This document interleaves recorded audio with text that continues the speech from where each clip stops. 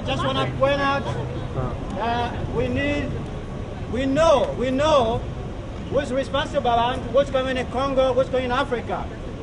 But it is also time to take responsibility. These people are using us because we're not getting along. We need to learn to come together, live as one. We need to be united. It's us divided cannot stand.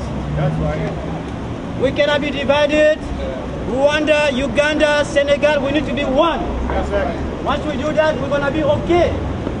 They're raping our women because we let them do so. Exactly. If you protect your house, nobody can do that. That's right. If you protect your house, they need to kill me before they rape my wife. That's right. So we need to be strong, powerful, to protect the Congo, to protect Africa, to protect our women, to protect our children, protect our future and younger generation.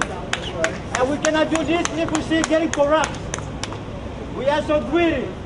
They will use you against me so they can take a little curtain. But we need to be a little more spiritual. We need to be a little more spiritual. We need to see beyond money.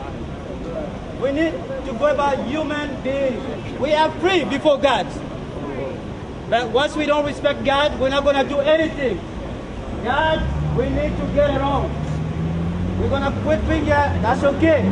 But we need to come together as one, be stronger, so we protect our wives, our children, our generation. And nobody can take this away from us.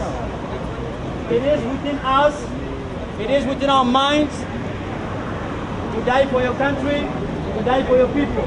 Once you say so, we're going to be okay. I want to say to everybody here, I will say something, you reply, oh yeah. Africa, oh yeah! Oh yeah! Africa, oh yeah! Oh yeah! Congo, oh yeah! Oh yeah! Congo, oh yeah! Oh yeah! Stop the genocide!